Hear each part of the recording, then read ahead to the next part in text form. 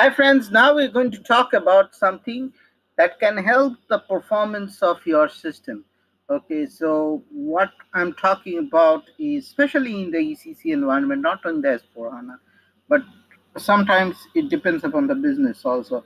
So let me show what I'm talking about. If I go to FBL1n, okay, and it's probably will work for FBL5N.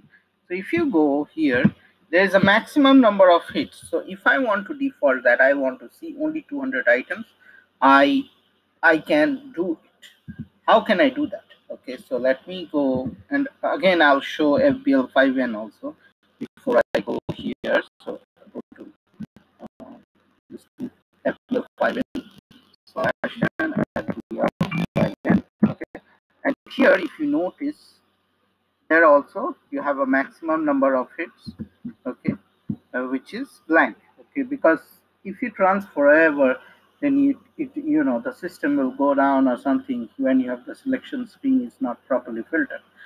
So how we can put a value on this? So in order to put this value, we have to go, we'll use parameter ID, okay, so slash and su3 or su3 from the initial screen.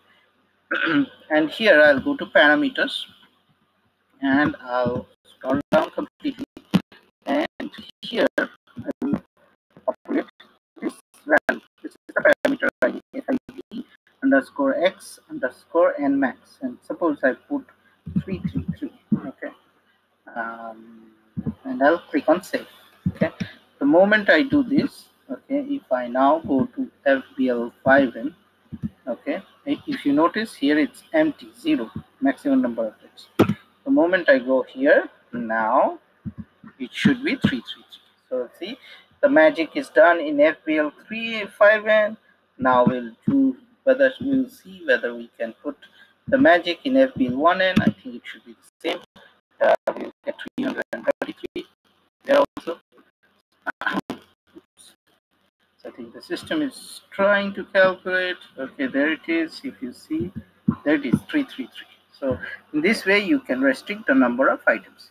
So that's it. Stay tuned to my SAP channel, and if you like it, share and subscribe to it, because there's something new coming to learn every day.